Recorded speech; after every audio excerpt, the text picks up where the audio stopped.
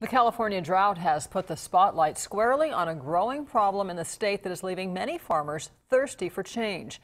23 ABC's Mark Christian tells how water theft is affecting farmers and how the loss could impact all of us. As California residents and businesses face a new reality of dwindling reservoirs and water restrictions. Knowing that we're in a drought situation, water theft could rise very quickly. Farmers in Northern California continue to be targeted by water theft.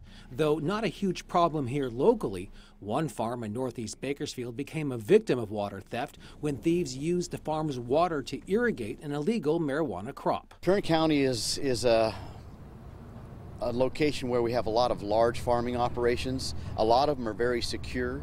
A lot of them have their own security guards and security systems. Now in other parts of the state, thieves are stealing up to 5 million gallons of water per day by tapping into farmers' irrigation lines to grow their illegal marijuana, which could have a trickle-down effect to you and I at home. Any theft and any cost to the farmer is going to end up raising the cost of the product, which means in the end the consumer is going to pay more for their food. Thieves have been known to drill illegal wells, secretly tap into neighboring water tanks, and even go so far as to pump water directly from local streams and irrigation canals into storage containers. Local farmers are keeping a more watchful eye, even though the problem hasn't happened here too much. That doesn't mean it can't happen.